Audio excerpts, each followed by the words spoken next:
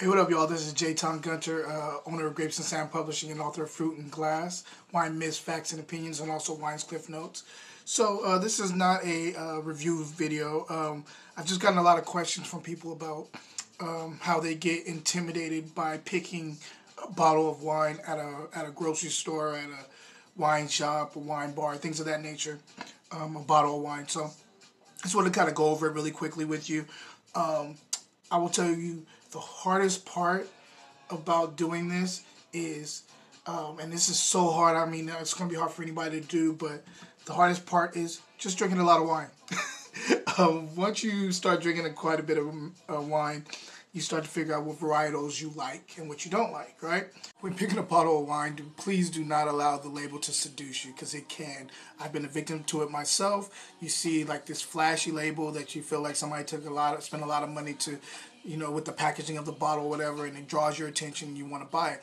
I get it. As long as the juice can follow suit and actually either meet the expectations of the label of the bottle or rise above it.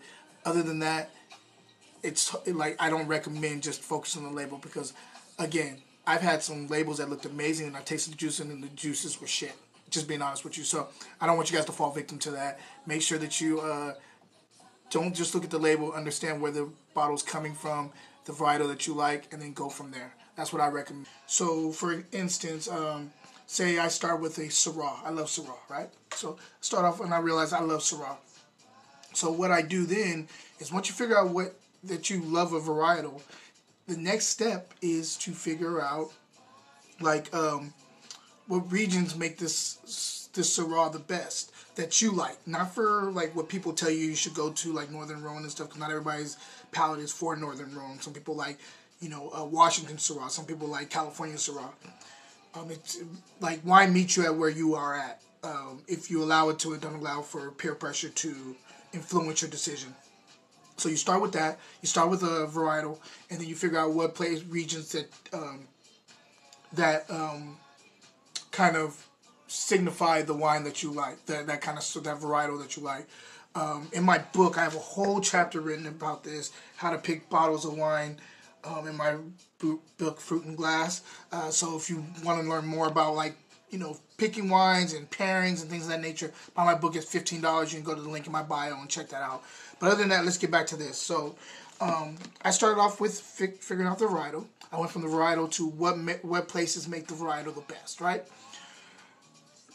After you figure out that, some people go even deeper. I did, but not all people want to do that. They find out what producers make the best of this varietal, right? But let's just talk about the layman's right now. Find a varietal that you like. From there, figure out what regions work best for you. All this requires for you is tasting wine, maybe taking a couple notes about what stuck out to you about certain places, and that's it. Once you figure out what that is, then you can find out if you want to go deeper and go into like the producer, and then what the land is saying and all that stuff, the terroir and all that stuff. Definitely go there. But for the layman's, for people who just want to figure out how to pick a bottle of wine at a store, this is the way to start. The next thing after that is you want to taste different varietals.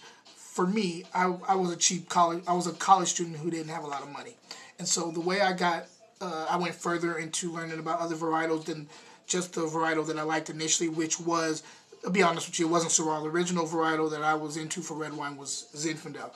And so I went from learning more about Zinfandel to trying to figure out a place to get wine at a reasonable price and that would fit in my budget.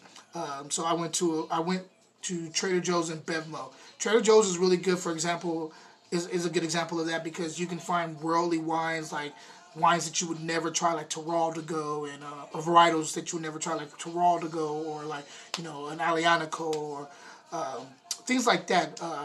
Nebbiolos at a reasonable price, things of that nature. A lot of Tuscan Sangioveses there. So that allowed me to broaden my world when it came to wine, and I recommend you do that. Once you figure out those steps, that will get you better at being able to more confident about picking wines that you want. So that's all I had to say is so just remember that when you're picking a bottle of wine, remember varietal first. Figure that out. The varietal that you like, and then once you figure that out, then you drink a little bit more wine. Figure out other varietals you may like, but you start off with the varietal that you like. Then from there you go to the people that or the regions that make really good of that type of varietal. Whether it be Northern Rhone, whether it be we're still talking about Syrah, so Northern Rhone, Washington, California, any of those places, Chile, anywhere that's making really good Syrah. Then you figure out which one of those regions really speak to you. Don't be convinced or don't be influenced by other people's palates, because everybody's palate's different. Just allow the wine to speak to you the way it needs to speak to you. And other than that, I hope you guys are having a wonderful time, being in hibernation like me. And till next time, cheers, guys.